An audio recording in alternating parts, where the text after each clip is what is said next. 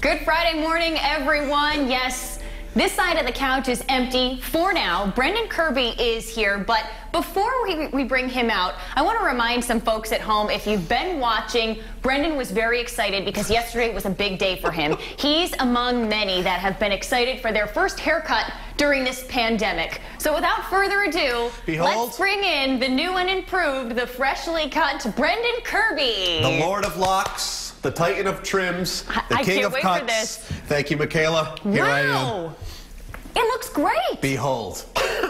Does look good. What a difference, too, because you're a guy that usually has a bit of a longer hair on top. It just needed to be cleaned up in the back, and I feel like a new man. I'm just as miserable as ever, but I feel like a new man. Yeah, and highly anticipated. When was your last hair? Do you remember the last haircut that you got? I was talking to Bonnie upstairs, and Emily, I think 3 months. Wow. So, and I normally don't go that long, and it was getting like long back here and stuff, so it feels good. And I have a slideshow of yesterday's proceedings. Let's jump in. Get ready, grab hold of something. This is before, this is me in the car. Look, I think there was a family quarantining in there.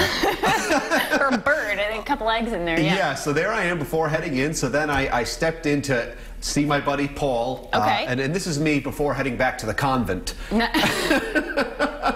I've never done the photo in the chair before. Oh, yeah, well, join the club then. Welcome. I've seen some of the ladies do that. There's I go to Indulge Hair Salon, my buddy Paul right there. This is mid-cut, me thinking, hey, how about leaving it like this? Here he is realizing he's on camera. And moving on to the end of the proceedings, there we are.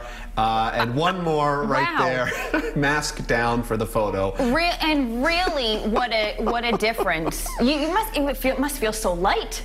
Like your head can breathe a little bit. I think I'm about 3 pounds lighter. Yeah, and it looked like it looks sharp. It really does. The floor of the looked like a poodle had been groomed. It was just unbelievable.